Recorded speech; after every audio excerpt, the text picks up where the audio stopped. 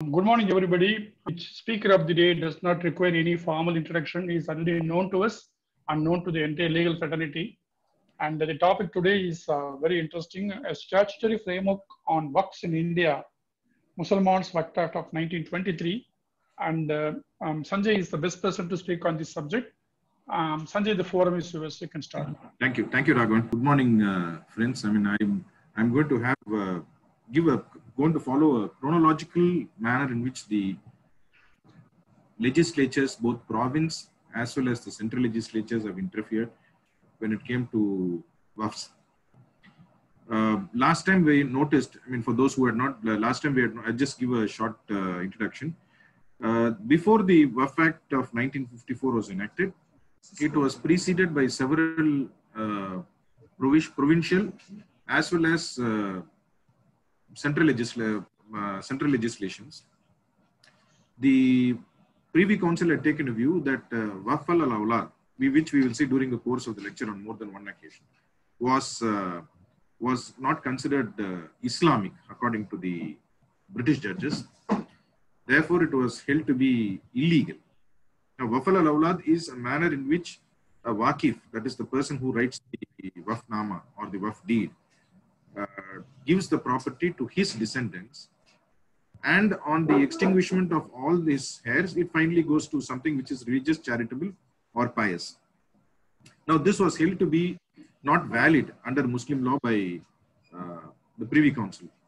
Therefore, the first statutory interference was the Mussalman Waqf Validating Act of 1913. This was in the form of a declaratory manner, which said that the Mussalman Waqf, the Waqf al-Awlad shall be valid on and from the date of which the enactment came into force.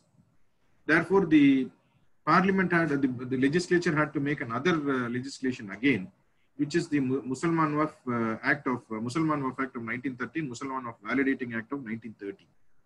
Now, these two legislations we had already seen on the last occasion. It dealt with Mussalman Waqf Act. Subsequently, this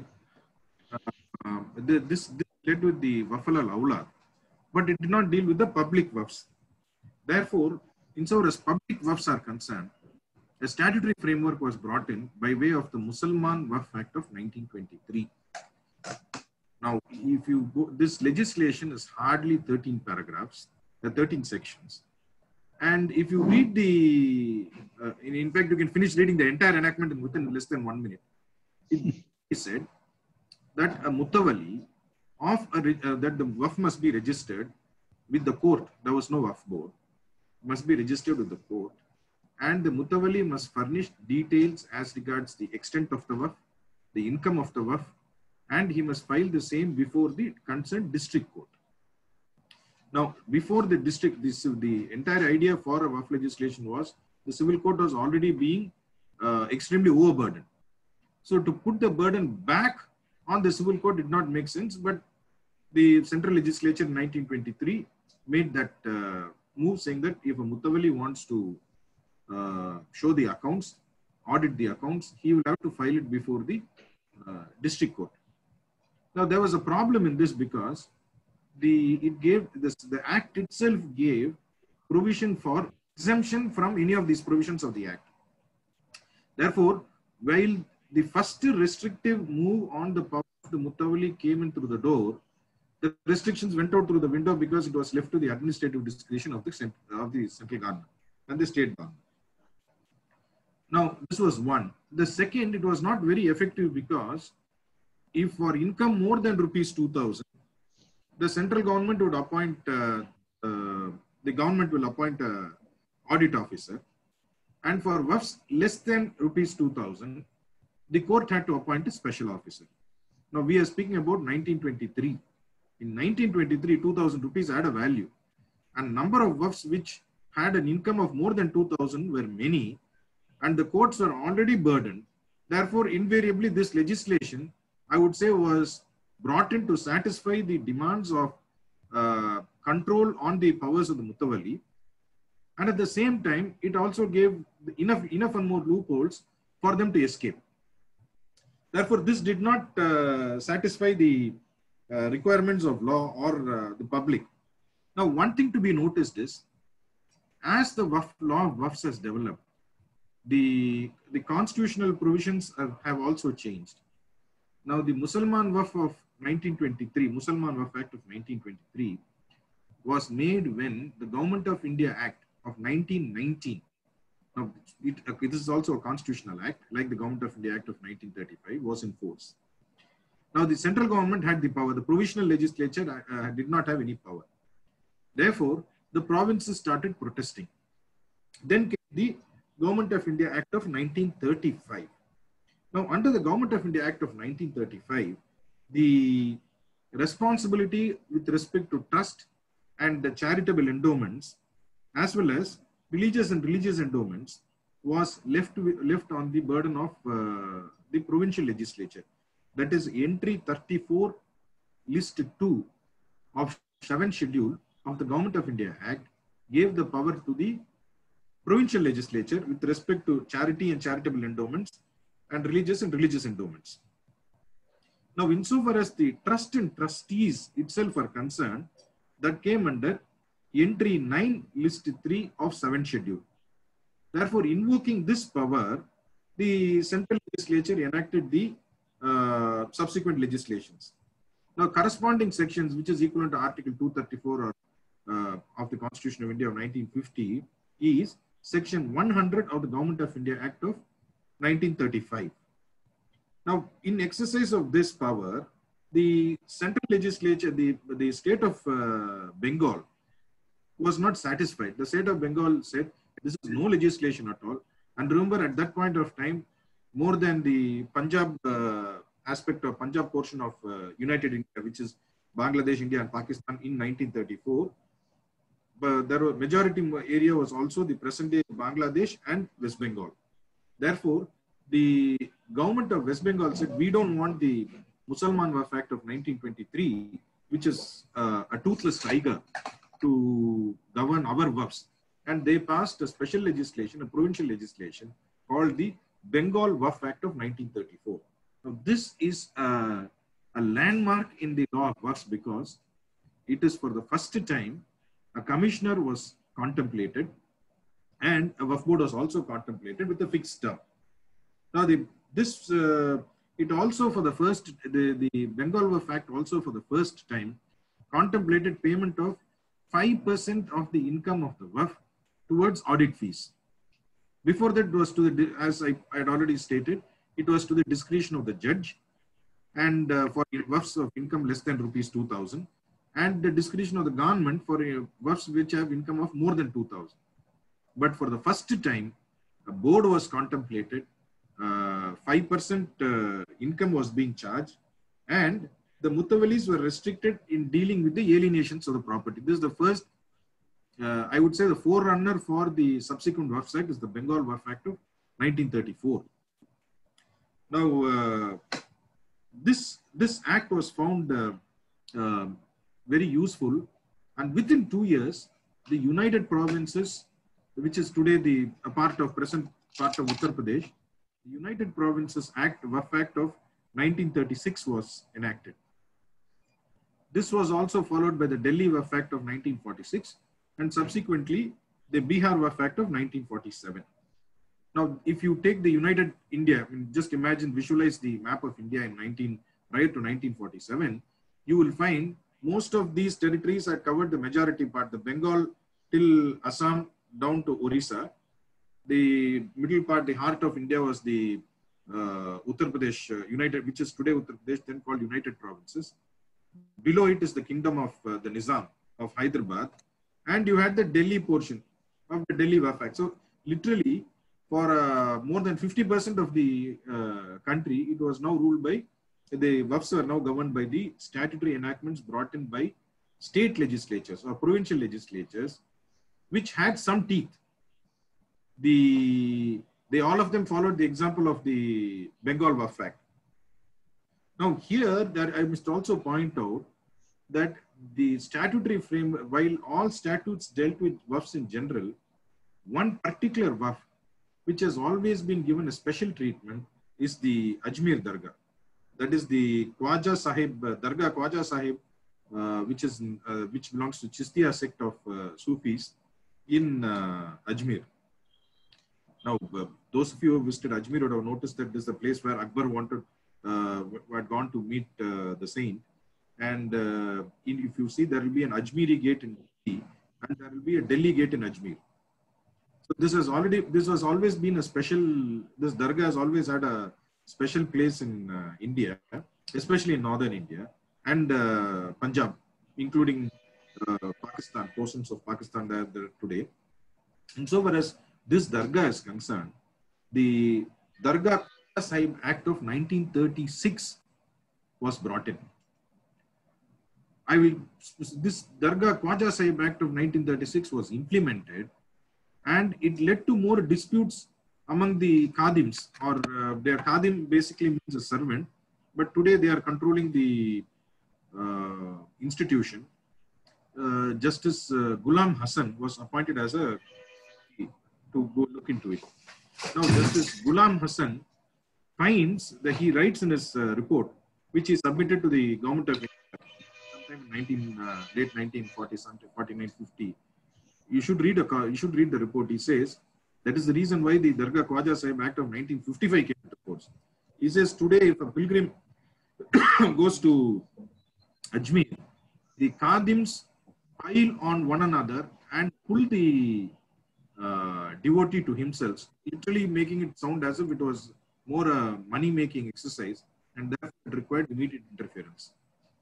Considering the importance of that institution, the Parliament has made a separate legislation. Originally, the legislation was made by the Central Legislature, that is the Dargah Khwaja Sahib Act of 1936, Act 20 of 1936, and today it is being controlled by the Dargah Khwaja Sahib Act of 1955. Now, I told you the Musalman Waqf Act of 1923 was a half-baked legislation, which threw the matters back into court, and therefore it didn't solve the mischief for which it was made. So the demand started going in, and this one beauty of it is it started off as a private member bill. Jamaat-e-Islami Hind went and met one SM Ahmad Qazi. He tabled the present framework in 1952 in the Parliament as a private member bill. Thereafter, Maulana Abul Kalam Azad took over adopted that private member bill as a bill of the Congress Party and moved it, and that became the Waqf Act of 1954. Now, what is the speciality of Waqf Act of 1954, and what were its deficiencies? Now, insofar as the deficiency of the Waqf Act of 1954, I would say is the restrictive meaning that has been given to the word Waqf or Waqfs by the legislation itself. Now, prior to the Waqf Act of 1954, any person belonging to any creed, any religion, any sex could create a Waqf. Now, this was the definition as per, in fact, Jews have created Waqfs, and I also pointed out before that prior to the Musalman Waqf Act of 1923, I'll give since most of us are in Tamil Nadu, I'll give the example of the Nagur Dargah. The lands belonging to Nagur Dargah, nearly 200 acres, were given by the brother of Krishna Devaraya to Shahul Hamid Auliya. Now, the brother, that is King Achyuta Devaraya, was suffering from acute stomach pain, and he had consulted several people, and he didn't get a solution at all. Then Shahul Hamid Auliya came along and he said, I can cure, and he cured him. It goes that while he was praying, he came across the image of a pigeon with a lot of pins in it. So one by one he removed the pins, and one by one the pain of the king went away. The king was so happy that he gave the entire Nagur Dargah, that is the 200 acres of land where the saint is buried, was given by a Hindu king. A Hindu king, that is Krishna Devaraya's brother. Now, But if this is the example, the next example I would go is the present university, which is the Alia University in Calcutta, was not founded by a Muslim. It was founded by a Christian, that is Lord Sir Warren Hastings, who was then the Governor General. And for 1 year for the Madrasa, he was paying the salary. He was maintaining it. Then those of you who have gone to North India would have heard about the Ramjas College. Now, Ramjas College was founded by Rai Sahib Kedarnath, district judge in Punjab Judicial Service. I'm talking about United Punjab Judicial Service, which included Pakistan, portions of West Pakistan as well as West Punjab as well as East Punjab. Now, he was a Hindu.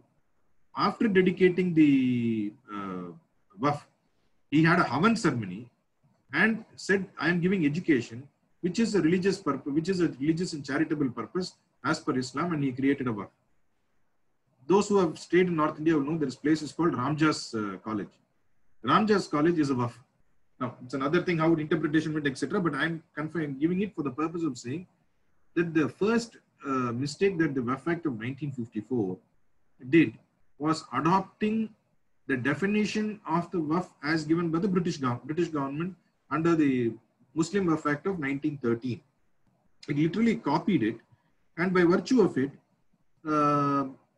the Waqf which could not be created by a non-Muslim. This was the first difficult. I'll read the definition that Amir Ali gives for respect to who can create a Waqf. Sir Amir Ali says, after referring to original text, any person or whatever creed may create a Waqf, but the law requires that the object for which the dedication is made should be lawful according to the creed of the dedicator as well as the Islamic doctrine.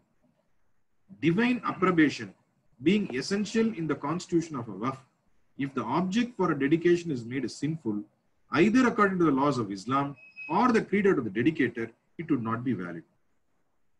Therefore, if the definition had been, how the definition stands today is permanent dedication of any person professing Islam of any property considered by the Muslim faith as religious, charitable or pious, had it been included as any person who creates a charity or religious or the thing according to his religion and which is acceptable to Islamic doctrines is a Waqf.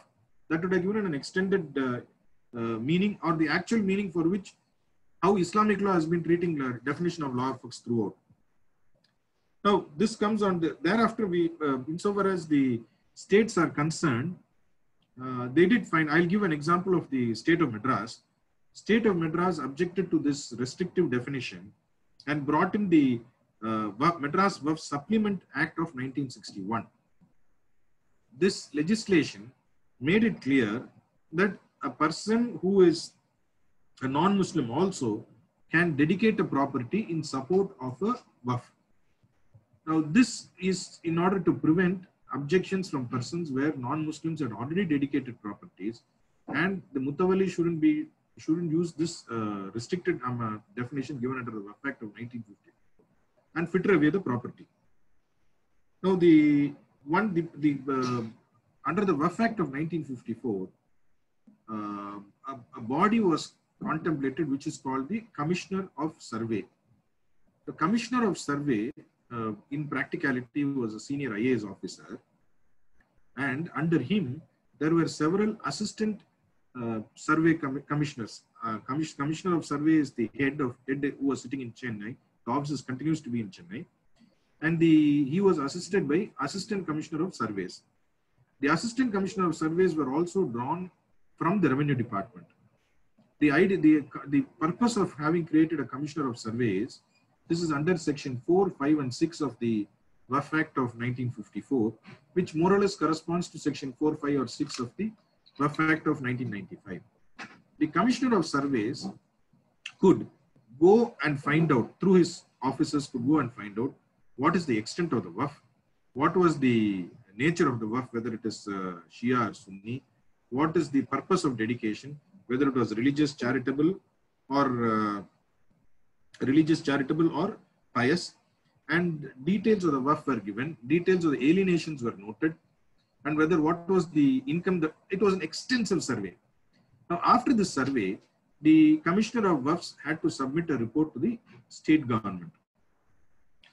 I pointed out earlier during my talk that the state governments which were excluded previously slowly started gaining power. Now, today the section 4, 5 and 6, the appointment was made by the state government and not by the central government. Therefore, the report was submitted by the Commissioner of Waqfs to the state government, and which in turn sent the report to the Waqf board. It is only after 1954 the Waqf board was formed, and the Waqf board was given incorporation, permanent seal and perpetual succession. This is the first time a legal person was created by the statute. Now the Waqf Act received it. It was supposed to go through and I'm sure the job was done. The Waqf Act was supposed to go through the report of the Commissioner of Surveys, and the first chairman of the Tamil Nadu Waqf Board, a very eminent person. He is the father of our very learned Justice Abdul Hadi and the grandfather of Justice Abdul Qudus. Now, Miran Sahib had, I'm told that I'd asked Mr. Abdul Razak, the person because of whom I learned Waqf Act. He's the person who taught me the rudiments. Now, he had ensured that every report was thoroughly looked into and submitted comments to the state government. The state government, on receipt of the report, notified, this is important because of the amendments which have come in 2013 also. Please see section 6. The government of Tamil Nadu notified any government under section 6 was supposed to notify the name of the Waqf, the number that was given, whether it was general survey or special survey. In 1954 to 1959, it was only general survey. GS number was given, that is general survey number. Thereafter, whether the purpose of the Waqf was enumerated. All these were included in a book, which is the Register of Waqfs. For those practicing in Madras High Court, you know, we call it the pro forma. The pro forma of a Waqf is the details connected by the Assistant Commissioners of Survey, given to the Commissioner of Survey, handed over to the government, confirmed by the Waqf board, given back to the state government for notification. Now, once it went back to the state government for notification, was notified, the enactment was, the notification was given finality subject to a challenge before the civil court again. Now, as to why they did not create a tribunal, one does not know. Maybe that they were against tribunalization then. And in case a person does not challenge the notification within a period of 1 year, then the Act itself said under section 6, the notification becomes final and cannot be challenged subsequently. This became a subject matter dispute, a very interesting case, which also has an interesting judgment and a flip-flop taken by the Parliament. It is Radha Kishan, RADHAKISHAN, Radha Kishan versus Board of Waqfs Rajasthan, AR 1967, Rajasthan, page 1. The dispute before the Commissioner of the dispute before the High Court was that the Commissioner does not have the power to decide whether a Waqf is a Waqf property or not if there is a dispute with respect to the nature of the property. So, for example, X gives a property as a mosque, Y is appointed as Kotawali, a notice is sent for inquiry by the Commissioner.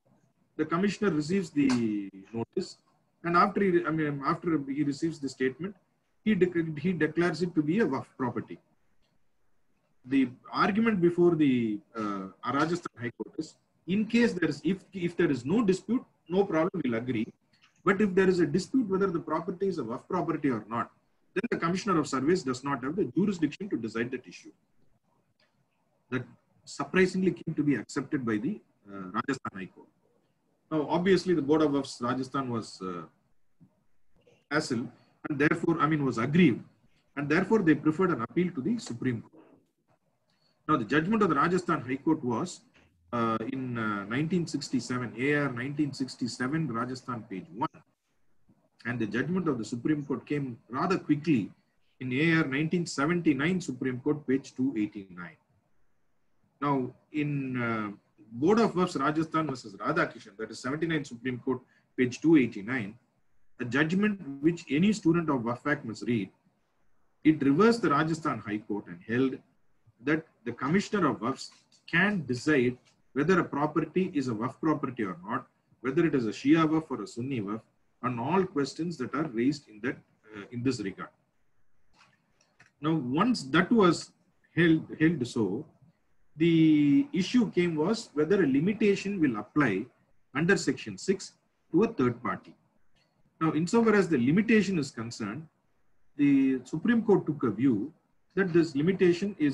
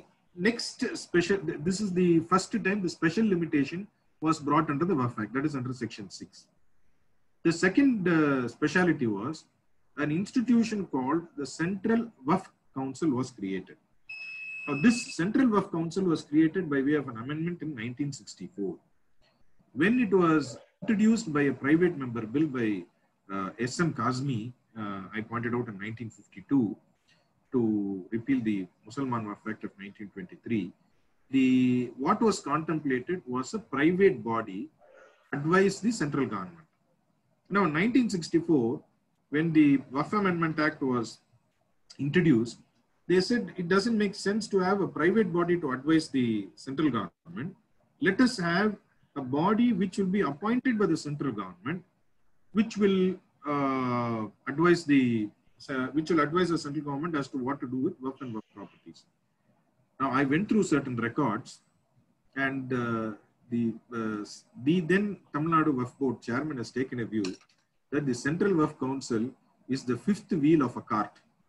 Very subtly put, in other words, stating that the Central Waqf Council is not useful for administration of waqfs in the country. But very subtly put. We had used the term, it is the fifth wheel of a cart. Now, unlike the Bengal legislation in this was the second aspect, where even today we have the Central Waqf Council, and under the 1995 Act, I'll come to that subsequently.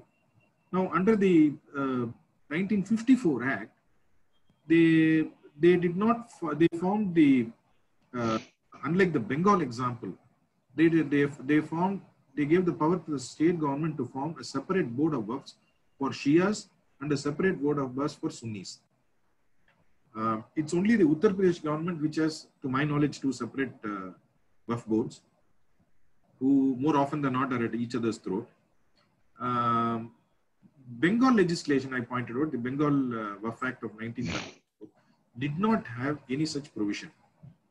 Therefore, it was the first time the Shias were given a voice, an independent voice.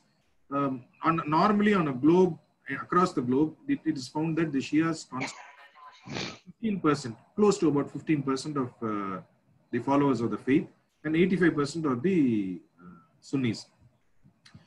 Listening to the aspirations of the Shias, a separate waqf, the 1954 Act contemplated a separate waqf board for the Shias also. It was also for the first time that representation was given to members of the parliament, to members of the state legislatures, bar council, and to mutawallis. Now, prior to this, it was entitled the discretion of the government, and prior to 1954 there was no waqf board, and therefore it was entirely the discretion of the judge. It is under section 15 of the Waqf Act of 1954, which is substantially the similar provision under section 32 of the Waqf Act of 1995, that you find that the Waqf board has been given vast powers to appoint and remove mutawallis, to settle budget, etc. The Waqf board was given power to frame schemes, but Justice M.M. Ismail took a view that the Waqf board, being a statutory authority, does not have the power under the 1954 Act for the purpose of dealing with schemes settled by the civil courts. Now, schemes settled by the civil courts, any scheme settled prior to 1954, that is the 7th of May 1954, when the enactment came into force, had to be only by the civil court, because the Waqf, being a charity, a public charity in certain categories, had to be treated only under section 92 of the Code of Civil Procedure of 1908, or under section 539 of the Code of Civil Procedure, which was preceding it.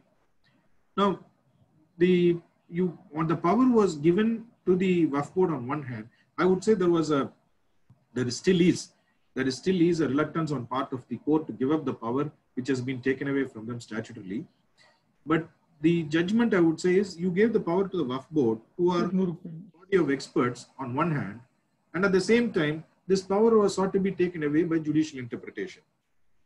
Now, in 1964 is another landmark amendment to the Waqf Act of 1954, 10 years later, was because service inams, which constitute a major portion of Waqf, were introduced, like the Qazi Inam, the Mashuratul Khidmat, the Imam Baras. Imam Baras are categories of Waqfs where a sovereign or maybe a person claiming under a sovereign like a Zamindar would have set apart the property. Now, if you go to in Chennai, very near Red Hills, there is this place called Musafir Khana. Musafir basically means a traveler. Now, giving a place for a traveler, it was the Waqif never said that if he is a traveler, is a Hindu or he traveled as a Muslim, you gave the waqf. Therefore, it was meant for any person. Now, I will point out at later stage as to how even the Holy Quran, the Noble Quran, contemplates upon giving properties as waqfs, which is contemplated in the Waqf Act of 1995 for the purpose of persons irrespective of their religion, which we are now slowly going back to the original definition of Amir Ali, which he gave sometime in 1892. Now, 1964 amendment, as I pointed out, is important because prior to 1964, service norms are excluded, so are Musafir Khanas and Imambaras. Now, this definition as given in 1964 continues even under, it was slightly tinkered with under the 1984 amendment, continues under the 1995 Act. Now, in 1984, several amendments were carried out, large-scale amendments, Section 66A to Section 66H. I mean, several amendments were brought about. Yet again, there was a tussle between those who said that these amendments interfere with federalism and do not give the right aspiration of Muslims. And it also brought in the concept of tribunals. That all this, though passed by the Parliament, apart from two sections, namely the extension of limitation of period of limitation from 12 years to 30 years, that is Section 66G, and application of Waqf Act to evacuee properties under Section 66H, apart from Section 66G and H, but the other provisions are never notified. Now, one might ask why limitation was brought in for Section 12. I mean, from 12 years to 30 years. That we have to go to the next statute from Waqf Act of 1954 to the Public Waqf Extension of Limitation Act of 1959. It is very unfortunate this act had to be made because it relates back to the partition of India. On 14th of August 1947, Pakistan was created. 15th, obviously, we were created. Now, lot of Muslims in northern parts of India, especially Punjab and Uttar Pradesh, had shifted their residence from their respective places to Pakistan. And similarly, there was migration of Hindus from Pakistan, the present-day Pakistan, to India. A lot of them who, a few of them who went, I shouldn't say a lot, a few of them who went away were mutawalis of existing Waqf institutions in India. Now, in 1947, when they left India and went to Pakistan, the Waqf Property Act could not be taken care of. Just like the properties of those who left Pakistan and came to India were occupied by the migrants, those whose properties were left back in India, including Waqf properties, were occupied by third parties who had no right to be in Waqf properties in the first place. Now, therefore, the issue was whether limitation will apply for recovery of possession. Now, I pointed out in 54, properties had to be enumerated by the Commissioner of Surveys and submitted. This took a period of about 5 years. At least in Madras, I still see notification, at least in so far as Tamil Nadu Waqf Board is concerned, I have seen notifications as late as 1960. So the survey went on for a period of nearly 5 years, from 54 to 1960. Now, in that period, they found that several properties which are waqfs, of which were being administered by mutawalis who were in India, but they have now since shifted to Pakistan. Now, when the Waqf Board came up with the suit for recovery of possession, the first defense was it is barred by limitation because we have got the right over the property by virtue of adverse possession. Now, if the Parliament had said once a waqf, always a waqf, or as in the present section of the Waqf Act, which excludes the period of limitation, that would have sufficed. But they brought in the Public Waqf Extension of Limitation Act of 1959. Now, under this legislation, the Act extended the period of limitation of suits which expired after 14th of August 1947, that is the day on which Pakistan was created, to 7th of May 1954. that is the day on which the Waqf Act of 1954 was enacted. And these two dates were taken and it was extended to 15th of August 1967. Therefore, apart from that is, if the limitation had expired in 1954, 12 years is 1969, it was 1947 to 12 is 1959, and it was extended for a period which came to an end with 15th of August 1967. That is 20 years from the date on which India got independence. This provision did no good because while the courts treated the extension of limitation in a very strict manner, a very interesting judgment is the division bench of the Andhra Pradesh High Court, AR 1983, Andhra Pradesh, page 57. This is, that's the judgment, AR 1983, Andhra Pradesh, page 57. Now, it was a division bench judgment which interpreted the Public Waqf Extension of Limitation Act of 1959 very strictly and held that a mosque was being held in adverse possession to that of the interest of the Waqf board. Now, it's a settled principle of Muslim law that once a Waqf, always a Waqf.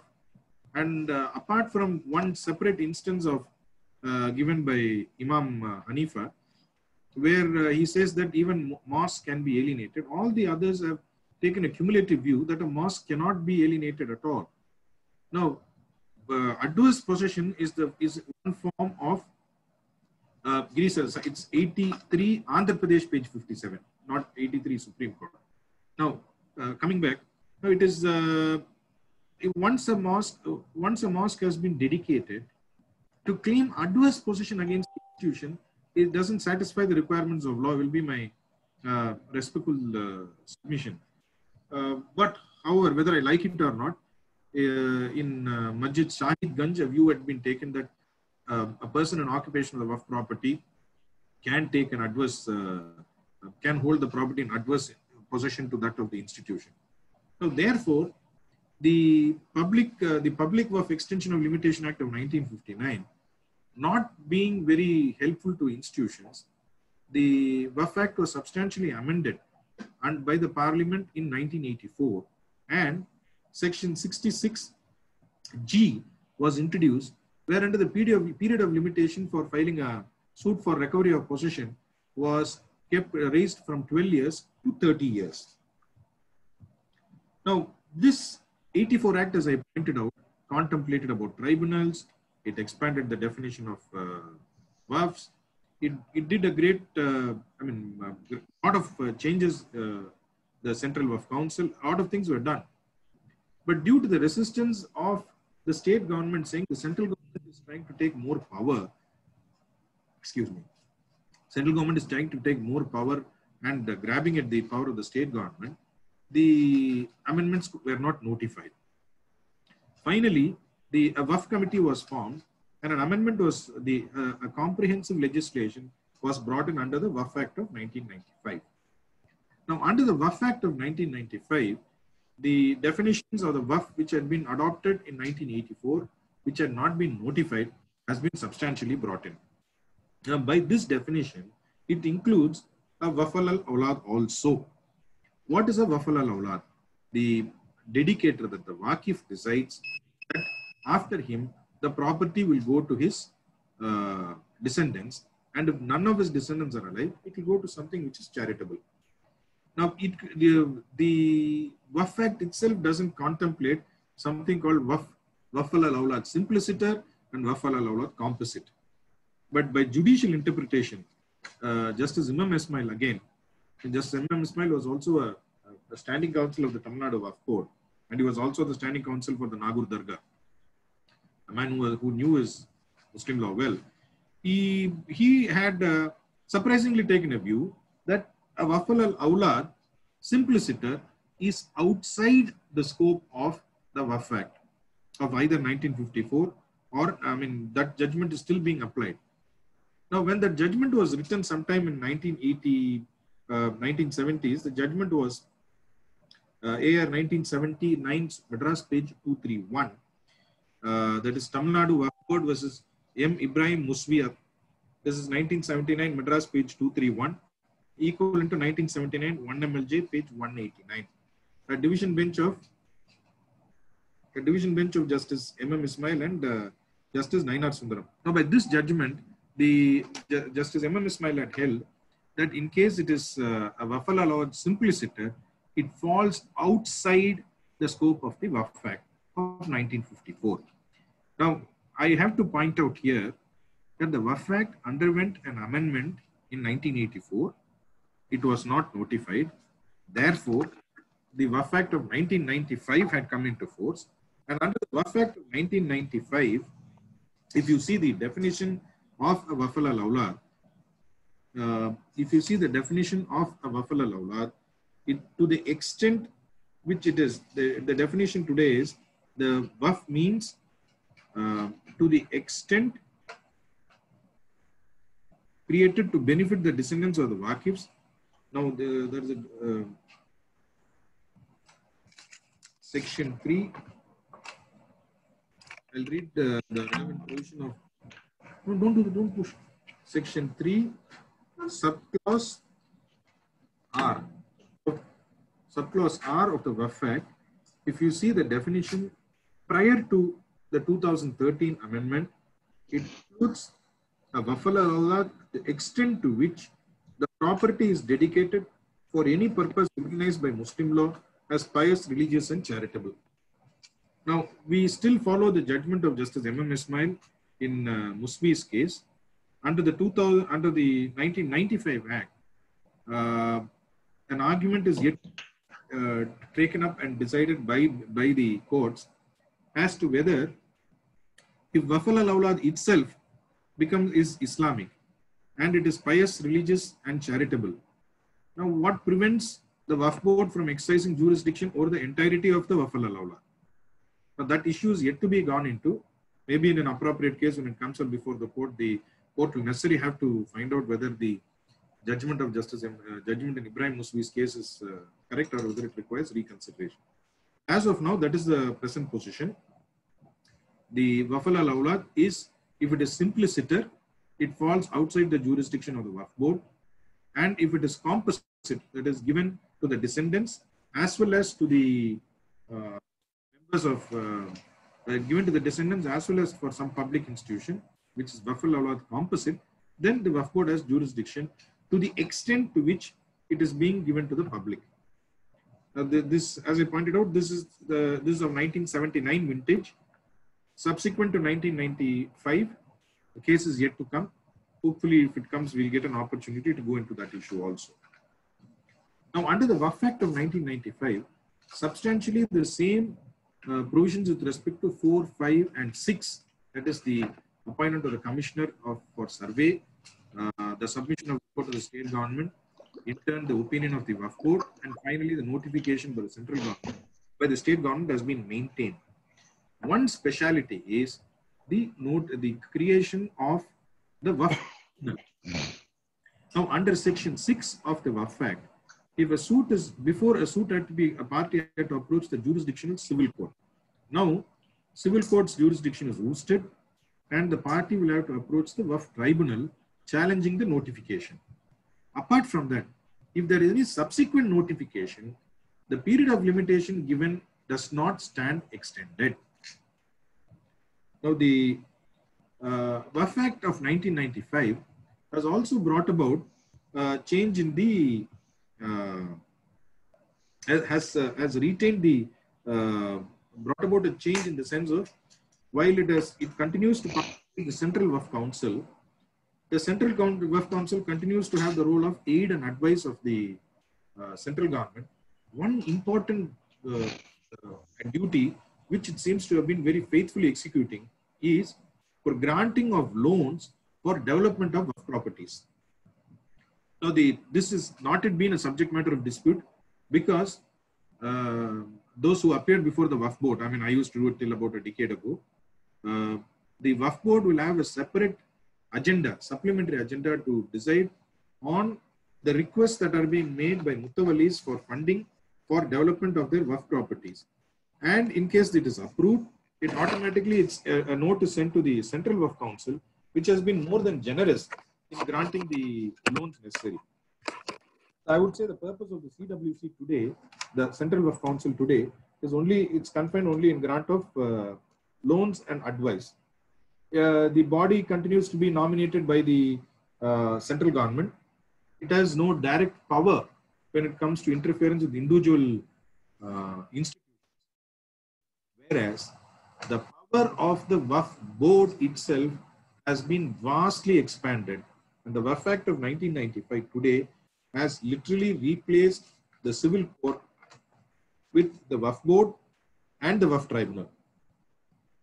Now, the Waqf Act is a very unique legislation because if you see section 32 of the Waqf Act, section 32(1) declares that the Waqf board will have vast powers and superintendence over all Waqfs situated in the state. Superintendents situated over all Waqfs in the state. Now, which are the Waqfs to which the Act applies? Please see section 2. It says it applies to all Waqfs created either before or after the commencement of the Act, and it excludes only Dargah Khwaja Sahib, Ajmer, to which the Dargah Khwaja Sahib Ajmer Act of 1955 applies. Therefore, as on today, there is no Waqf which can stand outside the scope of the Waqf Act. Now, please recollect what I said about section 13 of the Mussalman Waqf Act of 1923 and similar legislations at that time, where the power of exemption was granted to the central state government and the central government to exempt institutions from the legislation. Now, as of today, there is no institutions which can be exempted by the state and the central government. Now, this is this comprehensive nature of the amendment, which has come in 1995, is relevant to take note. Now, then we go to the definition of a Muttawalli. Now, who is a Muttawalli? The confusion that the English judges had was that they thought Muttawalli is a trustee. Now, Muttawalli is not a trustee and can never be a trustee, though he performs duties of a trustee. Let me explain. In a trust, the property vests in the trustees. That is the test of a trust, whether the property vests in the trustees or in any other body. If it vests in the trustees, by virtue of that vesting, the trustees have certain duties which we call as fiduciary duties. Now, under the Waqf Act or under the pristine law of Waqfs or under the Waqf Act, the property never vests in the Muttawalli. The Muttawalli is a mere manager or a superintendent. The property always vests in the Almighty.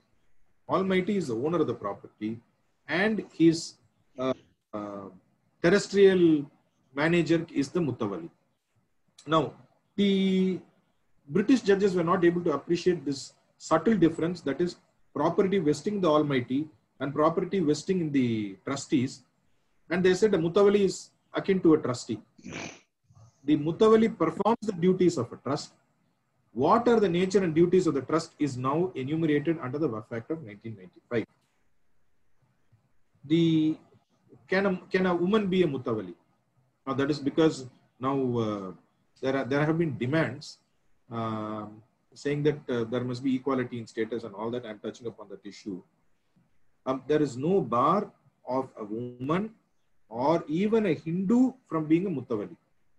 The only bar is that in case the office involves religious aspects also, then a woman or that is like a kanka. I take the example of a kanka. Kanka means an institution where the person sits and gives instructions to his disciples.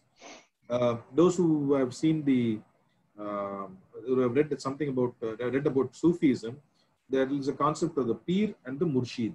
The Peer will be sitting on a mat, he'll be giving lectures, and the Murid, he'll be sitting on the floor, listening to him. The concept of silsila, the silsila basically means a chain, where the Peer and the Murid together form a chain, and one nominates his successor. Now, if this in this kind of a institution, say a khanka or a dargah, a woman cannot be a mutawali. But however, if the job does not involve any religious aspects, a mutawali can be from the female categories. Now, the example I would give is the very recent judgment of Syed Nazira Khatun versus Syed Zahuruddin Ahmad Baghdadi. That is in 2019. Yes, Syed Nazira Khatun versus Syed Zahuruddin Ahmad Baghdadi. Now, this was Syed Zahuruddin Ahmad Baghdadi. I have given the citation, the link itself. You click, it opens in the Qanun citation. Now, this is a very interesting case because the Commissioner of Waqfs, Board of Waqfs in West Bengal, appointed a lady to a khanka. Now, as a Commissioner of Waqfs, he must have been aware of the practice and customs of the of Muslims and should not have appointed a Muslim woman to be the head of a khanka. But nonetheless, she was appointed. This was challenged before the Waqf tribunal, and the Waqf tribunal said nothing doing. A mutawali cannot. The two issues had been raised: whether a mutawali can alienate his office during his lifetime, and whether a female can be appointed. The tribunals agreed with it, and they said a mutawali cannot alienate his office. That is another test. A trustee can resign. A mutawali can also resign if the resignation is accepted by the Waqf court today, but normally they do not. But can he appoint an assistant to assist him in his performance of duties? Yes, he can. That is the concept of Naib Mutawali. Naib basically means a deputy. Under the original definition of a Mutawali, he was excluded, but now under the expanded definition of a Mutawali under the Waqf Act, he is also included. The Supreme Court, the matter went up finally to the Supreme Court, and the Supreme Court applied the same judgment of Justice, the same bench consisting of Justice Ramana, Mona Shanta Gaudar, and Justice Ajay Rastogi, which applied custom and usage to Muslims, despite the Shariat Act, got it right this time, with great respect to them, got it right this time. And they held that a woman can be a mutawali. However, if it has religious duties, she cannot be appointed. And second, and consequently, they said for a khanka, a woman cannot be a mutawali. And they also confirmed the pristine view of Muslim law that a mutawali cannot alienate his office or transfer his office to anybody. He is entitled to appoint a deputy. Now, the deputies used to escape. That now the Waqf Act has given an expanded definition.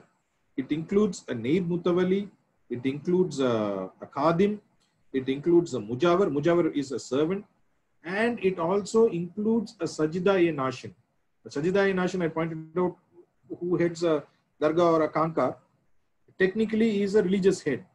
But where the office is mixed with temporal as well as spiritual, he will be answerable to the board as a Mutawali in charge because of the temporal activities, but he'll be excluded from his role when he's dealing with the Sajida Nation in the religious activity.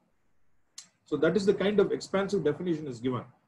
Before, a de facto Mutawali or meddlesome interloper or a wayfarer of a Waqf property could not be treated as a Mutawali. Now, under the definition, an interloper, a person who is managing the Waqf but has not been appointed by the Waqf board or the state government under section 66, under certain circumstances, can be appointed or appointed temporarily by under the Waqf Act under 63. Even such persons are treated as mutawalis by virtue of the de facto doctrine. So if you are treating a Waqf property and are managing it, the Waqf board can exercise jurisdiction over you because you are a mutawali. Now, then we go to the aspect on whether the office of mutawali is hereditary. Now, the office of mutawali is not treated hereditary, but if the Waqif has given has contemplated a manner of succession, then the Waqf board, which is the appointing authority today, should give preference to the wishes of the Waqif. After all, the gentleman, in hoping that he will get a place in Jannat and Allah Ta'ala takes him back, has dedicated this property to the public and given the property in the name of Allah.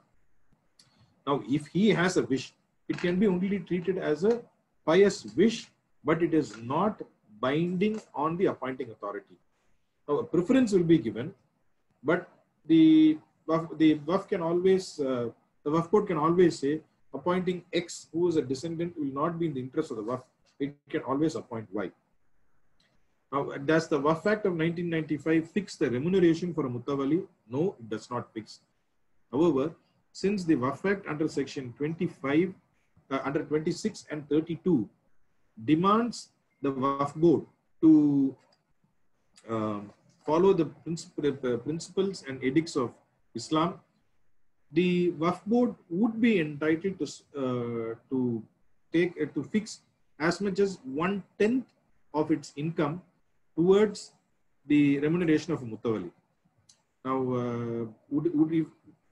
I would say no Mutawalli worth a salt should take money from the Waqf in order to maintain it, other than, of course, paying the government taxes, etc., and the particularly the contribution of the Waqf board of 7%. But should he take money for himself? I remember of reading about King Solomon, who was known as Sulaiman. Just permit me to transgress for a couple of minutes. Now, he had the Almighty had given the power to King Solomon to understand the language of the birds. Now, there was this, he had a habit of feeding this bird regularly, and this bird came to him and said, please give me food. It was the holy month of Rabiul Awwal, which is what the Ramzan that he was going.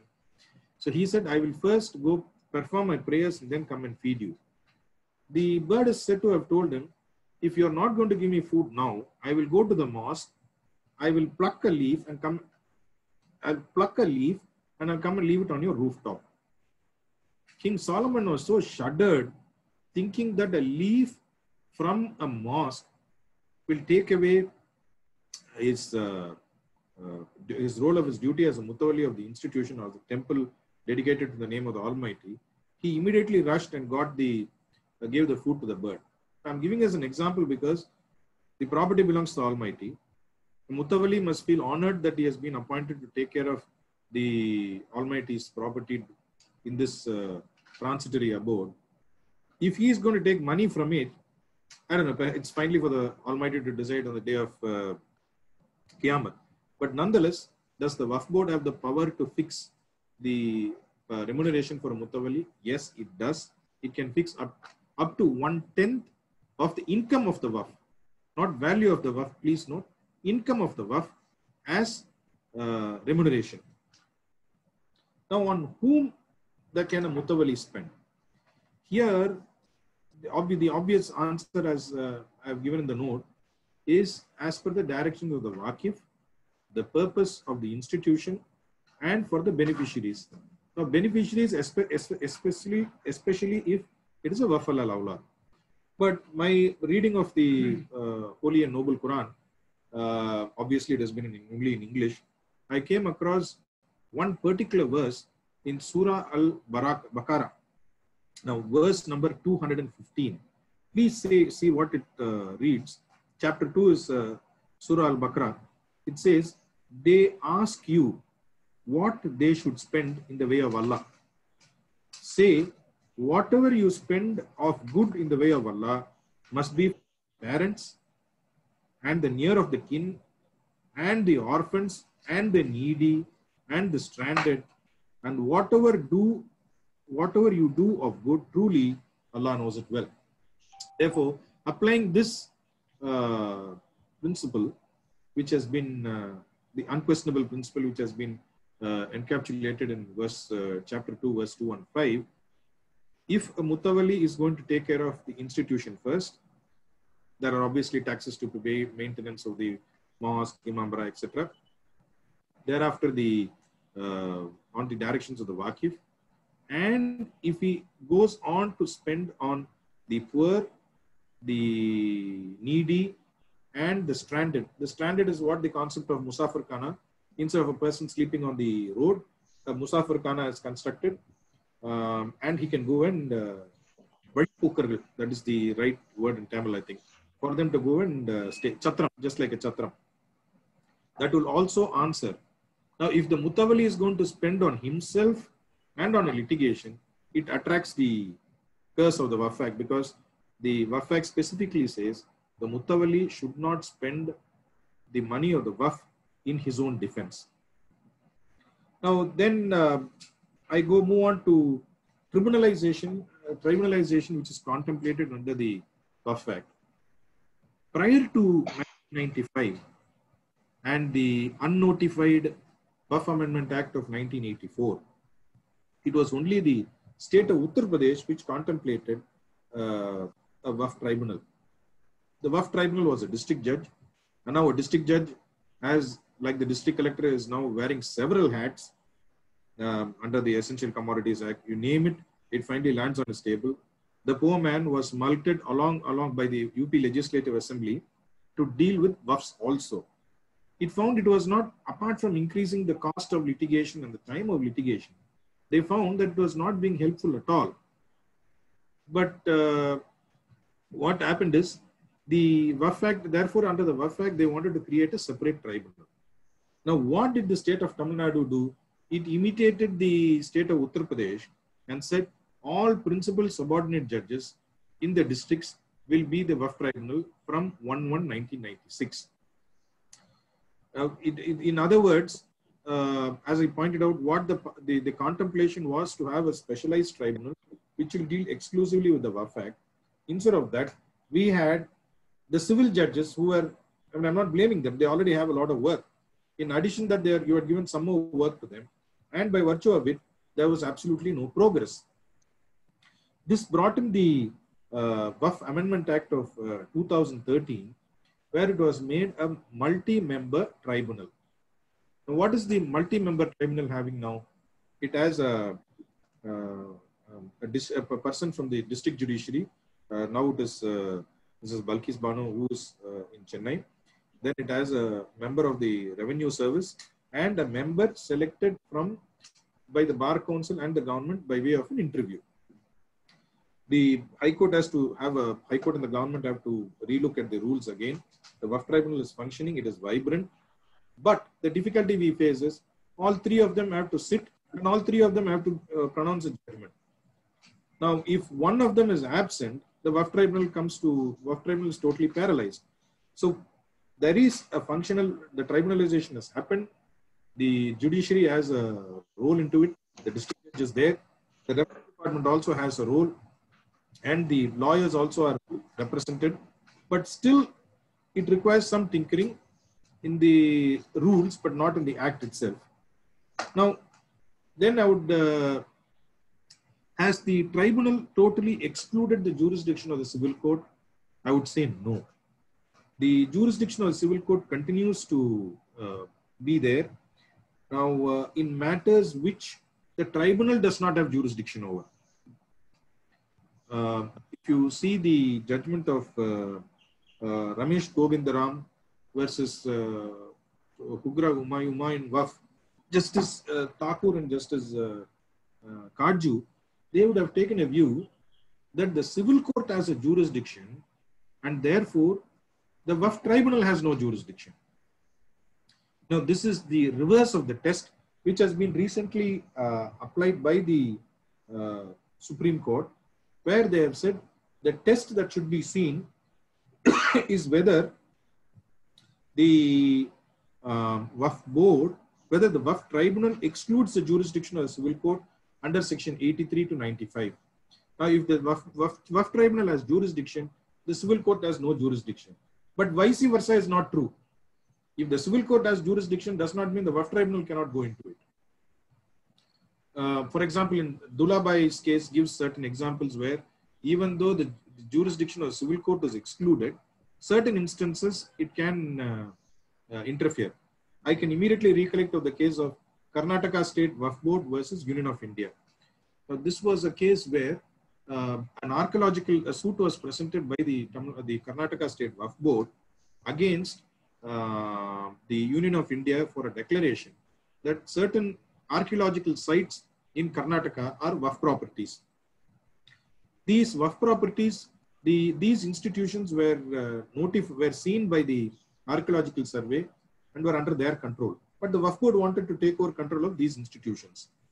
When this dispute came before court, the court said if the survey commissioner had issued notice to the parties and had conducted an inquiry and had published a notification, then it is binding on parties. However, merely because the government of Karnataka is issuing the gazette does not mean it has knowledge of the survey. Why I am giving this example, if you recollect the principles of Dulabai, you can, if the act contemplates a particular manner and that particular scheme is violated, then civil court has a jurisdiction. I am giving this as an example to show there are certain instances where 85, the exclusion of the civil court with respect to jurisdiction being exercised by the Waqf tribunal, civil court has no jurisdiction under, still if you are able to bring under the exceptions of Dulabai, civil court will also have jurisdiction. Now, who can approach a tribunal? If you read the definition of the Waqf Act, it speaks about a mutawali, it speaks about the Waqf court, and it also speaks about a person interested in the Waqf.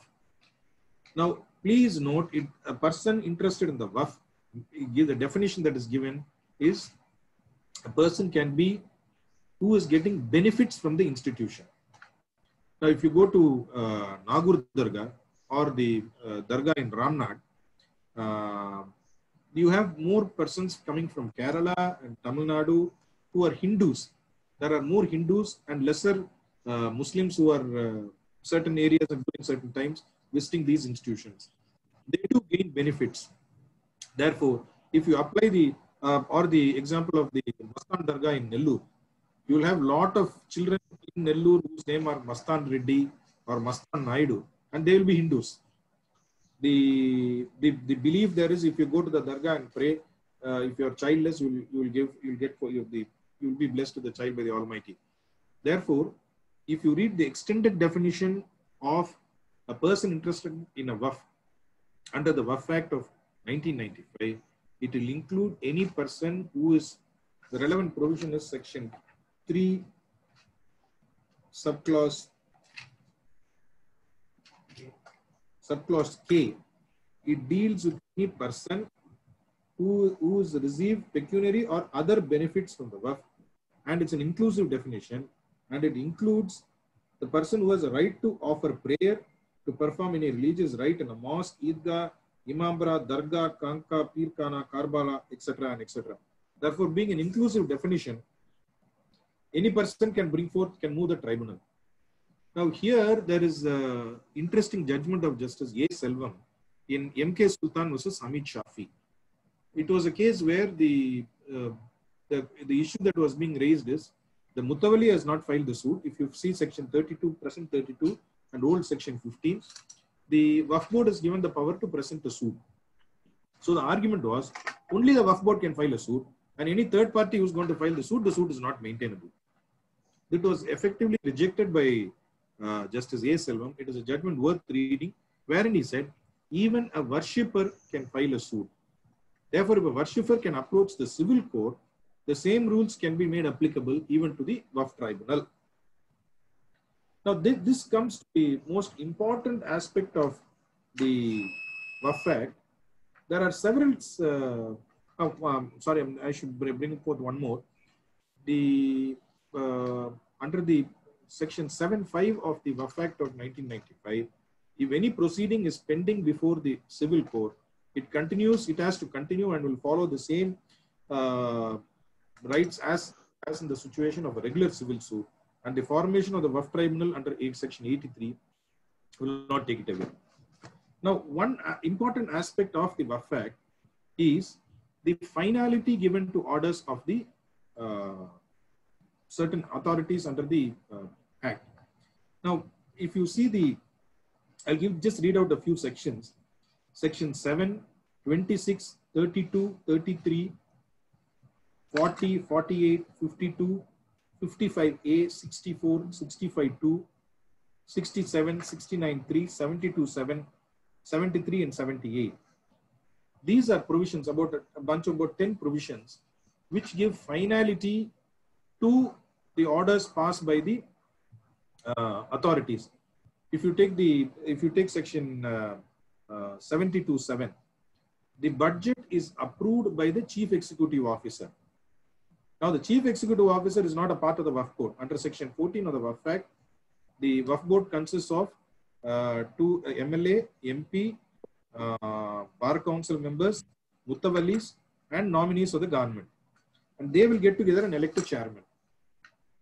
The chief executive officer of any Waqf board is only the ex officio secretary. If he is an ex officio secretary, what is his role? Now, he only advises the Waqf board. In case the Waqf board passes an order contrary to law, then he can reserve it to the approval of the government under section 26. This is an exceptional power, normally not exercised by, I have not seen any instance so far in these 20 years.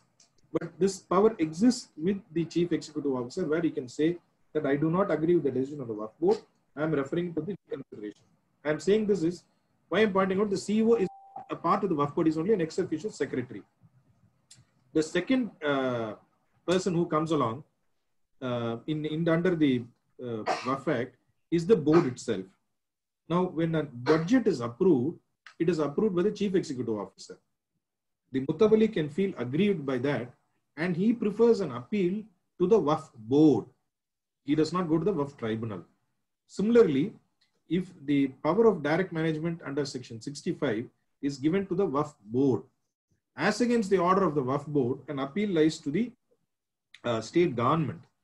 And the order of the state government is similarly, if there is a under section 7.1 or 7.4 or under section 6.1 or section 6.4, if any order is passed by the survey commissioner or by matters referred to therein under section 7, appeal lies to the tribunal. Now, the order of the tribunal is given a finality. There are these finality is given to orders passed by the government. Finality is given to orders under certain sections. The orders passed by the Waqf board. Finality is given to orders passed by the Waqf tribunal. Now, why is this relevant? If you see the judgment of what I call as the king of alternate remedies, Justice Kaju, in Board of Waqfs West Bengal versus Anis Fatima Begum, that is 2012, 12 SCC, 12 scale, page 323. He said, even if the Waqf board does, if you approach the Waqf board doesn't pass an order, go to the Waqf tribunal. If the Waqf board passes an order, go to the Waqf tribunal. Don't come to the High Court. Now, it's good to say that I will follow alternate remedy. This is actually finally a constitutional philosophy of each individual judge. But then, under the Act, when finality is given to the provision, what is the meaning of finality? The statute contemplates that the authority who passes the order, his or her order, should not be questioned or appealed against under that Act. Now, those who have dealt with government arbitrations are very well aware. The arbitration provisions, there will be certain clauses which says the decision of the chief engineer under this category shall be final. If this cannot be a subject matter of arbitration. There's something similar to that, where the Act itself contemplates the order passed by the Waqf tribunal or the Waqf board or the government or the chief executive, not the chief executive officer, or the shall become final. How does it make a difference? You know, there are a list of sections which Raghavan, the sections are there. If you read sections, you'll be surprised to note, even when finality is given, a revision is preferred to the High Court under section 83(9). Proviso. Now, under section 83, somebody wants a citation. It is 2000, citation of Justice Kajju's 2012, 12 scale, page 323. Now, once the finality is given to an order, whether statutorily, or I can use the example of Kyoto Holland was Zachilu, that is the 10th schedule of the Constitution, a finality is given to the order passed by the Speaker. That is not challengeable except by way of resort to Article 226 or section Article 32, or maybe even 136 because of plenary power.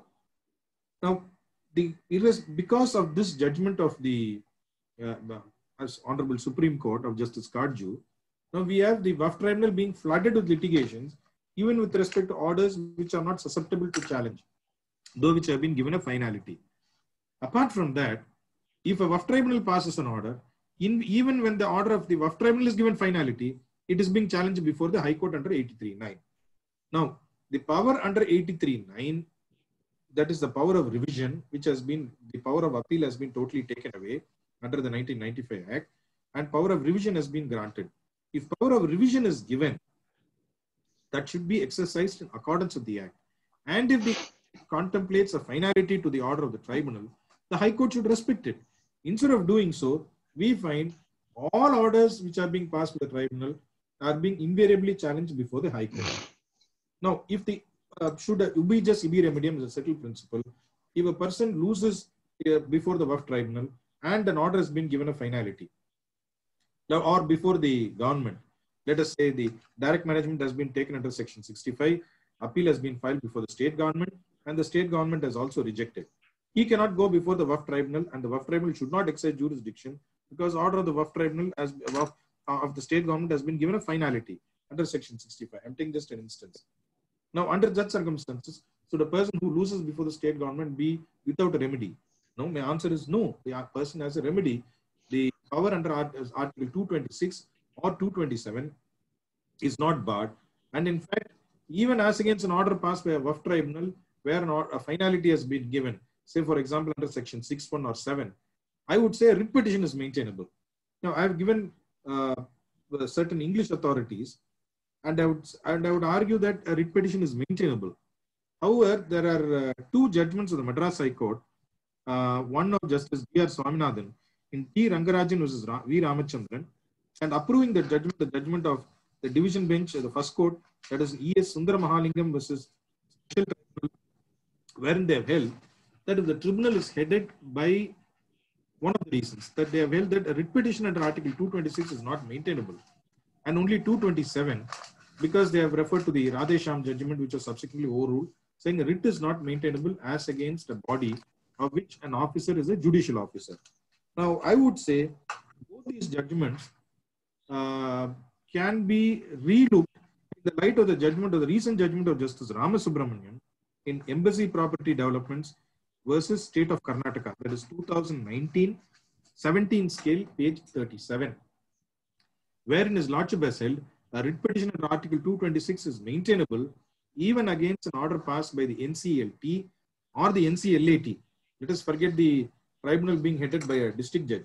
He has said that even if the tribunal has a person who is a retired judge of the High Court or a retired judge of the Supreme Court, a writ petition under 226 is maintainable.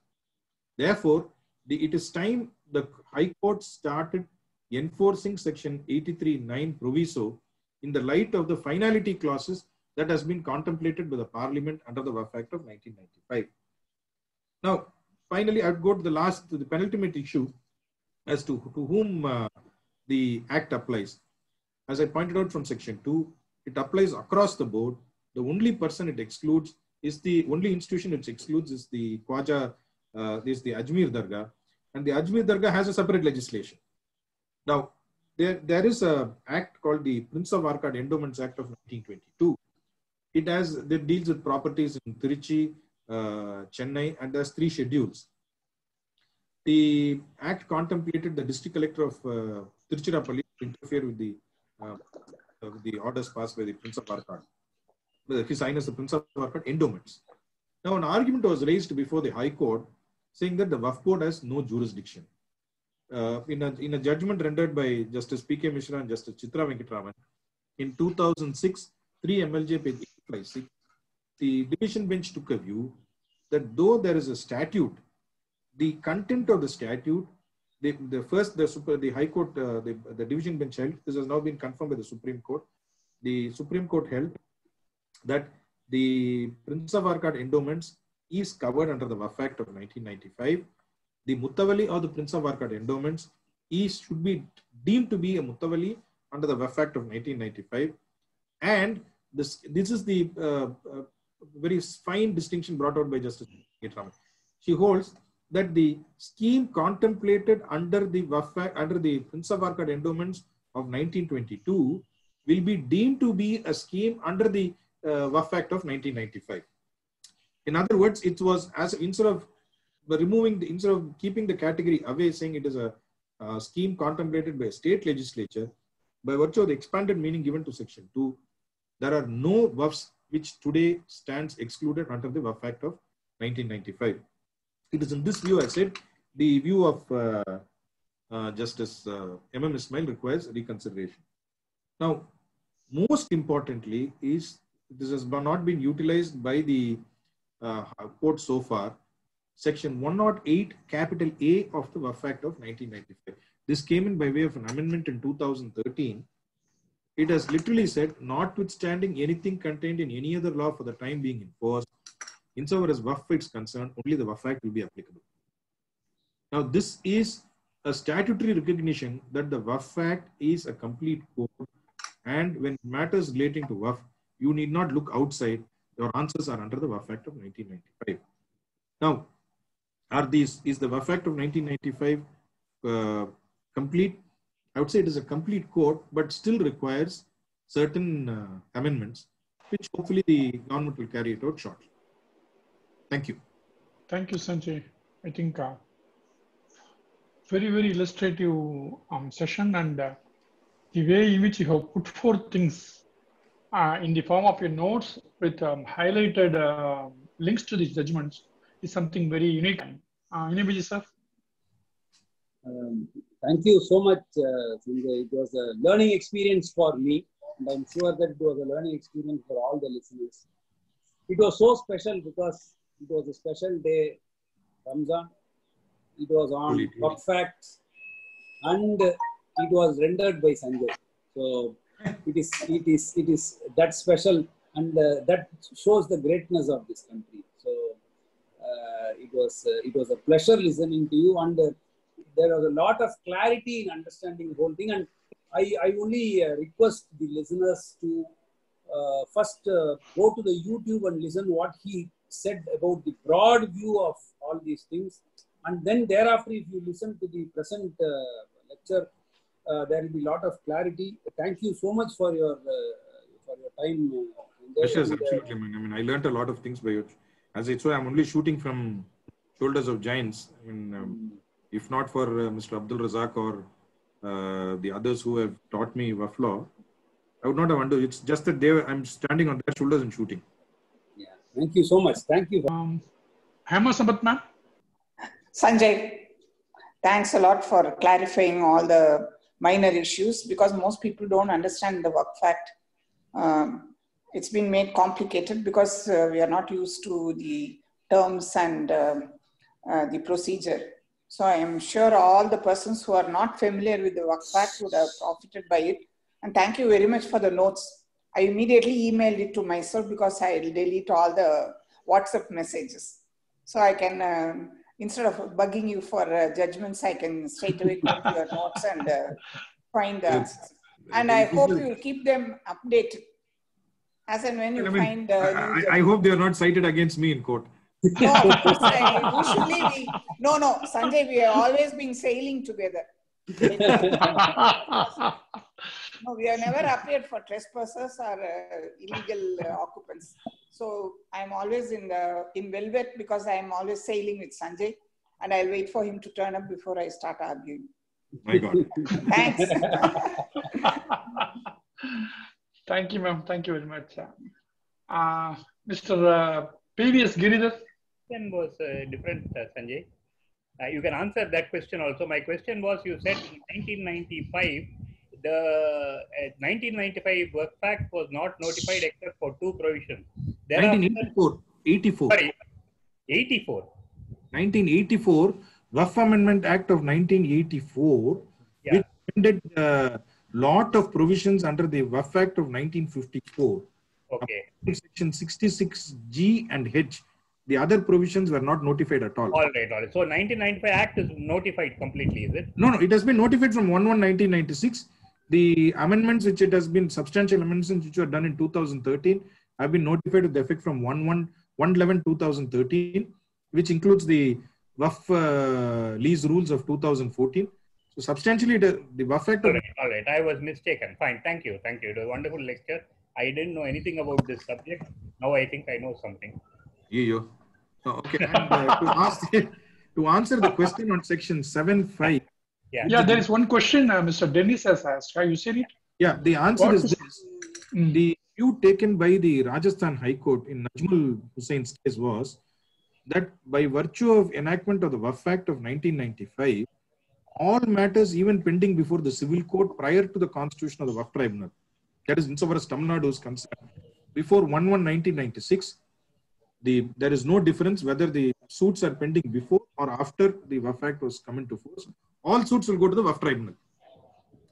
In other words, irrespective of the nature of date of presentation of the plaint, the suits have to be sent to the Waqf Tribunal.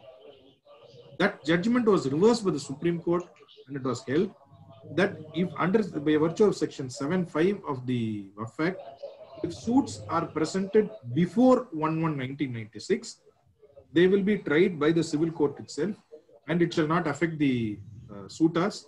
If it is filed after 1/1/1996, you will have to go only before the Waqf Tribunal. Now, why this makes a very important difference for lawyers is, if it is present before 1/1/1996, it should have been presented either before a municipal court or before a sub-court. If it is presented before either of these courts, then appeal lies to a district judge, or appeal lies to the High Court as a first appeal, or a second appeal to the High Court. So this the avenue of litigation is different if suits are already pending. But if such suits are transferred to Waqf Tribunal, advocates will have to have it transferred back to civil court. That is the idea behind section 7.5. Thank you. Thank you, Sanjay, for the Thank you. Thank you, Raghavan. Thank you. Thanks a lot.